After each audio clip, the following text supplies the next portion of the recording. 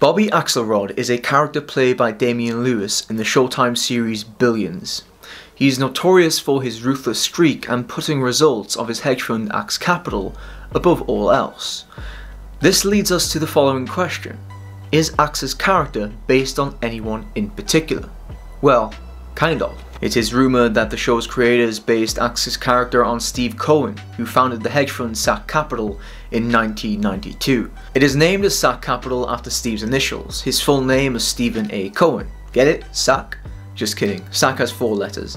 So in terms of having 3 letters, pretty much similar to SAC Capital. In the early seasons of Billions, Axe was locked in a ferocious battle with the US Attorney General of the Southern District Chuck Rhoades, played by Paul Giamatti.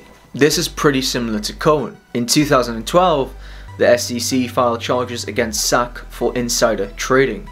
One former manager, Matthew Mortimer, was sentenced to 9 years in prison, and several others were charged for lesser offences. This is similar to Billions, as like Mortimer, Bill Dollar Bill Stearns, played by Kelly O'Coin, is arrested for insider trading. You, get up. Yeah, you. Alright, lawyer.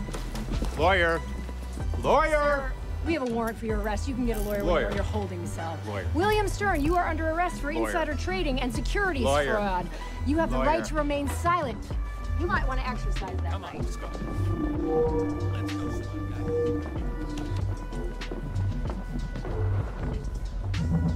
However, unlike Mortimer, who was serving a prison sentence in real life, Bill walks free in the show. Spoiler alert. Steve Cohen, for his part, was never charged with any criminal wrongdoing, and a civil suit for failing to supervise errant employees was eventually dropped in 2013. The corporate entity, however, SAC Capital, ultimately pled guilty to insider trading. As part of that settlement, the firm was banned from managing outside investor capital and fined $1.8 billion. Cohen paid the fine out of his own pocket in 2014. However, with a net worth of $13.6 billion, Cohen has pretty deep pockets. Because of this, in 2014, SAC transformed into a family office called Point 72 Asset Management, which is named because of the address of SAC Capital's main offices, which is 72 Cummins Point Road. SAC Capital generated average annualized returns of 25%. Like I've said before, there are only 2 ways to beat the stock market. Number 1, work at Renaissance Technologies, and to do so you need to be a literal genius and have an IQ closer to 200 than 100. Number 2, undertake insider trading, but you'd like to get caught. However, if you have an army of world-class lawyers, you might just walk away with a $1.8 billion fine.